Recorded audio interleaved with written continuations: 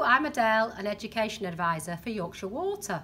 We're going to go on a tour of Headingley Water Treatment Works, but before we go, we all need to wear some protective equipment. We need to wear the hard hat, a visor or glasses, you need to wear gloves and a high visibility vest. I also need to wear safety boots. Follow me on the tour. Here we are at the flash mixer. This is the noisiest part of the treatment process. Here we're going to add a chemical. The name of that chemical is aluminium sulfate or alum. It's a coagulant. It helps to stick all the particles of sand and clay together to form the flock. To remember that word, think of a group of sheep. Behind me are the flash mixers. They're working all day, all night, every day of the year. We're now going to move on to the next process. Now at the flocculators. If we look carefully into this tank, we can see that all the particles are starting to join together. You can see that it looks quite brown in colour. Look, have a good look round here with all the different colours. There's going to be things like peat, there's going to be sand and clay, all sorts of different things in here.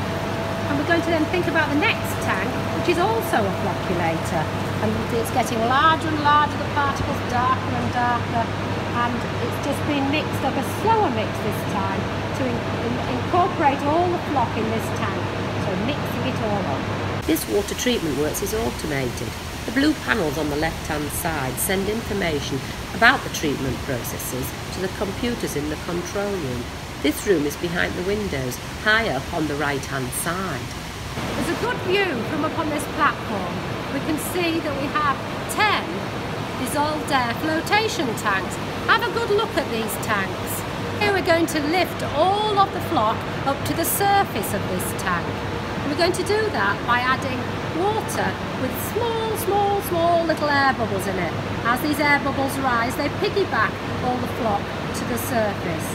As we look into this tank, you can see a series of brushes, and they're moving very slowly. Take a good look at that. And the brushes are pushing all of that flock down to the far end. Okay, we're at the far end of the dissolved air flotation tank, and this is where we're going to remove the sludge. If you look carefully, the sludge is being scraped off the top of the tank and it's dropping into a channel. And we go down the channel where there's some carrier water which takes it to the drain. The drains go to the sewers and the sewers to the wastewater treatment works.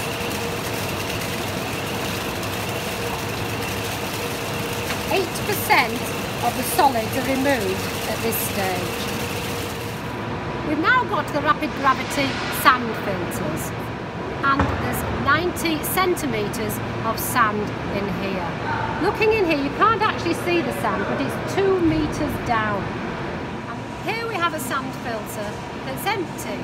Have a good look at it. Can you see the sand in there? Can you see the channel in the centre? Sand at the far side. And the water that comes into here flows by gravity through that sand.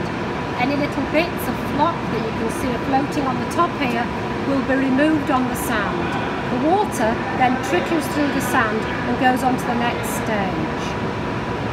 These filters will get dirty, and once every 24 hours we need to clean the filters by something called backwashing. This process involves turning the inlet valve off, allowing the water to drain down to just above the filter, then from underneath blowing air and water to dislodge any particles that are in the sand filter. The dirty water is then sent off to the drain. The tanks then get filled up again and go back into service. And that whole process takes about 30 minutes. We're now at the ozone tanks. Behind me is a large cylinder where we store oxygen. Oxygen is used to produce ozone. We put oxygen through a high voltage of electricity to produce ozone gas.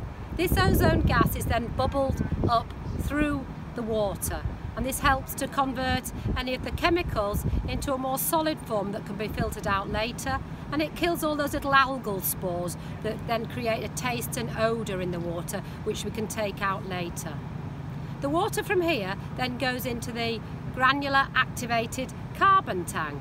Here we remove any tastes and odours from the water, as well as removing any of those chemicals, the pesticides and the herbicides. From there, the water then moves on to the contact tank. Just before the contact tank, we had a chemical called chlorine.